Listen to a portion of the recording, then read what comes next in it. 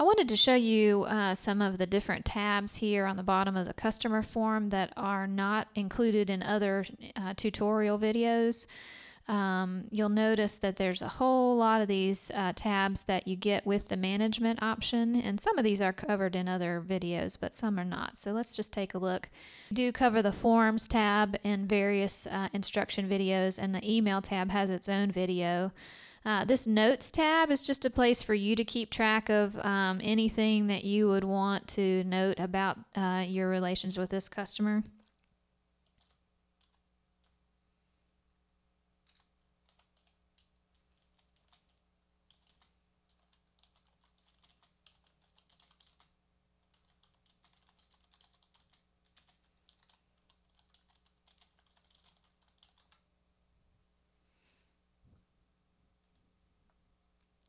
The signature tab does have its own video as well.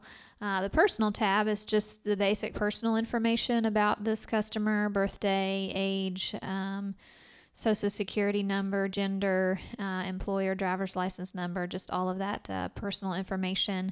The dependents tab allows you to add dependents for this customer. I'll pull up one that I've already added so you can take a look at what that looks like here.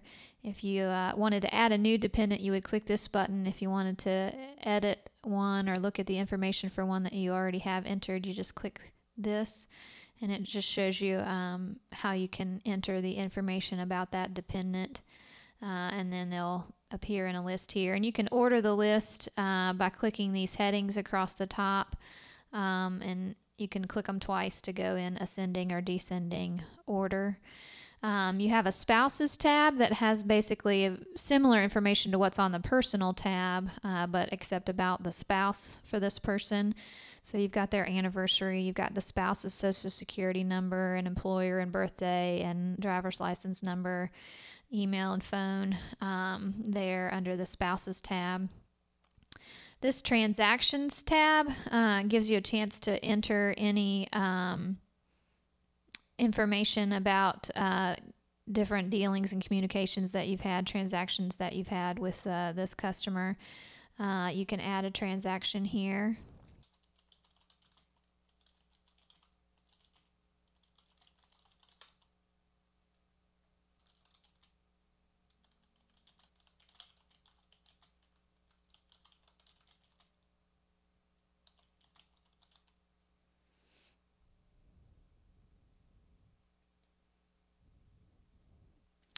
So you've got your transactions list there, and you can again reorder those by clicking on the various headings.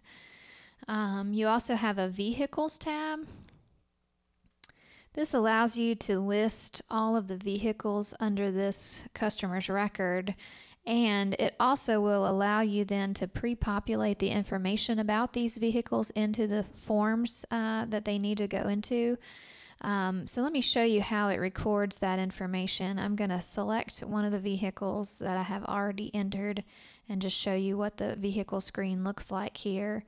You'll see that you have lots of information that you can enter about this vehicle and the type of insurance that this vehicle has.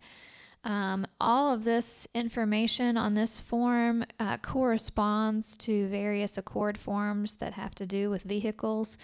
Not every form has all of this information on it, but some of them would have different parts of this information. And you'll be able to add vehicles to the forms as needed. Adding a vehicle to a form is actually covered in the ACORD Forms instruction video, but this is where you would have recorded all of the information, and you don't have to enter it again on every form. Very similarly, you have a drivers tab here where you can enter your drivers with their personal information, and again, that information can then be added into an applicable form about drivers. So you've got all the information stored here on your customer screen, and you don't have to type it in individually into each form. Communications tab just allows you to keep track of various communications for your customer.